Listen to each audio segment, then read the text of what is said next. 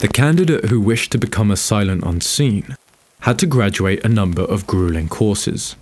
The main ones were diversion, demolitions, marksmanship and physical training. The last one was accompanied by an intensive hand-to-hand combat course, which could be extended to encompass knife fighting.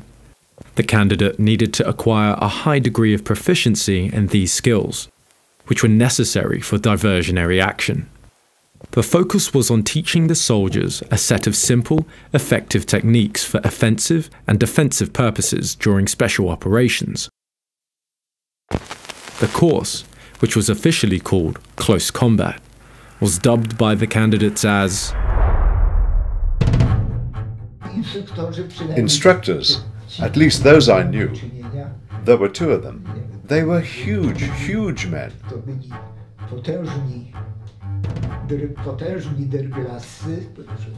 To whom I could not stand up to physically, not at all.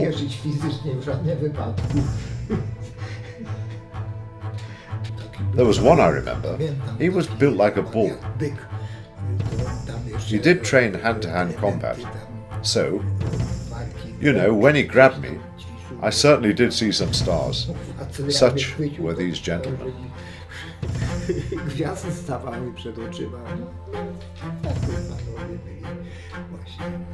The system of hand-to-hand combat taught in the SOE training centers was simple, brutal, and effective.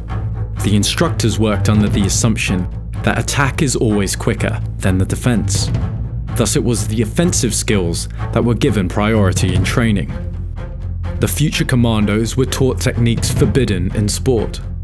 They were shown vital points of the opponent's body that were most susceptible to an attack. Training methods were meant to develop a tenacious fighting spirit. The goal was to react quickly and eliminate the threat. The bodies of the silent unseen were being turned into weapons. The combat system used in training was developed by Fairbairn and Sykes.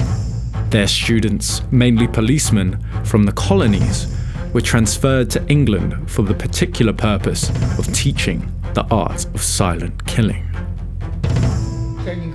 Physical training and hand-to-hand combat, different blocks, ways to incapacitate or kill.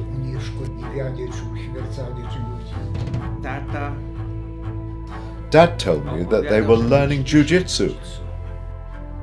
He demonstrated some locks, throws, breakfalls. He was good at it. Even when he tripped, one could see how proficient he was.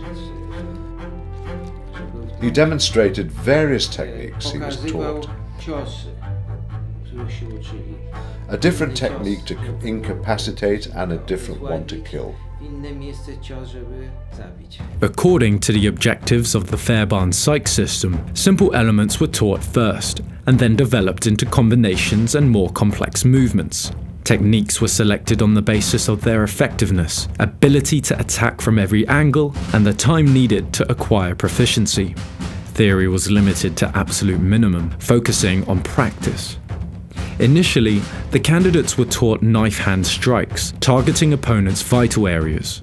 Subsequently, they were taught palm strikes, knee strikes, low kicks, and stomps, along with boxing techniques, choke holds, joint locks, and takedowns.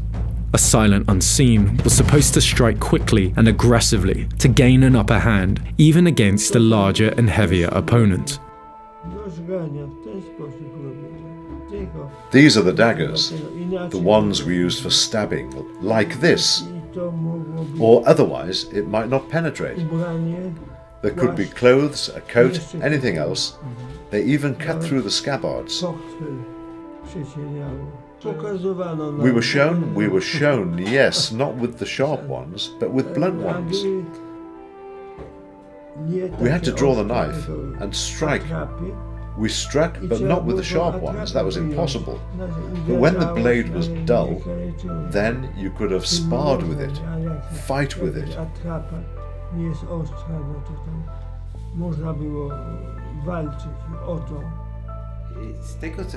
Dad told me that knife fighting was taught by an actual knifer, a street cutthroat, a typical thug.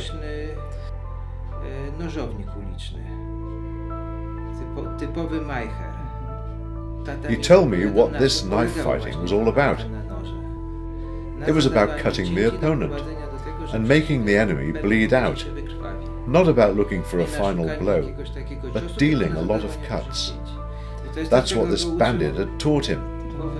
The one who was hired to serve in the army and to train the silent unseen.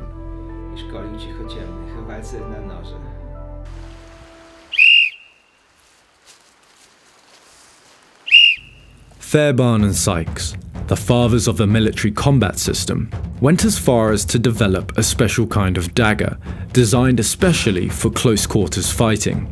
It was used by SOE agents, the silent unseen, and commandos throughout the course of World War II. Both experts had a lot of respect for the blade. They believed that the only fully effective way to defend against a knife attack was to use a firearm. The courses often stressed that engaging a knife-wielding opponent should be avoided. The soldier was supposed to evade and retreat. If this was impossible, the silent unseen could make use of the hand-to-hand self-defense techniques. But even then, he was strongly advised to utilize an improvised weapon.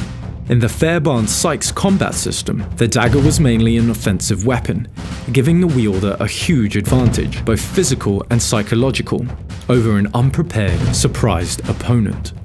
For training purposes, short fragments of rope were used instead of actual blades. Wooden training knives were deemed too dangerous, causing unnecessary injuries, and rubber ones were very rare, as majority of the rubber available was otherwise used by the war industry. To są zajęcia z rozbrajania. The next stage of silent killing was acquiring the ability to disarm an opponent carrying a rifle or a sidearm. Disarming techniques were simple and effective. The main rule was to drill the chosen technique to perfection and utilize the element of surprise. Silent unseen were taught to get out of the immediate line of fire, intercept the weapon, and incapacitate the enemy. Disarming techniques were supposed to prepare the candidates for unexpected scenarios, such as an arrest. As it turned out later, those were the skills that were going to save their lives numerous times.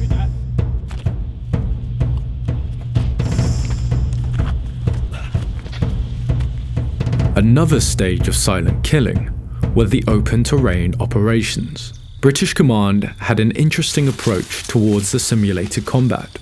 Using hand-to-hand techniques was allowed, including even the most painful moves. However, the use of heavy objects and live ammunition was prohibited. There were strict rules against causing wounds or fracturing bones. It was an attempt to simulate the battlefield in as safe as possible manner. Different scenarios were carried out, including assault and ambush operations. The training, apart from the fighting skills, imbued the candidates with a high self-confidence and the conviction that they could tackle even the most difficult tasks.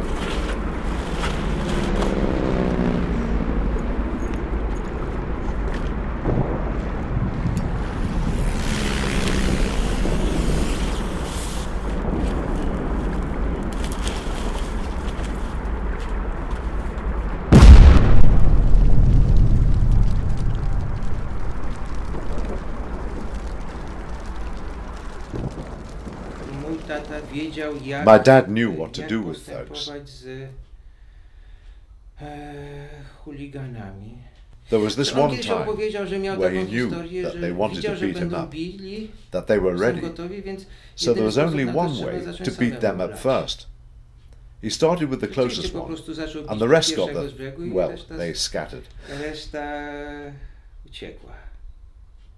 The exceptional proficiency in hand-to-hand combat has proven itself useful multiple times, both in the battlefield and in private life after the war.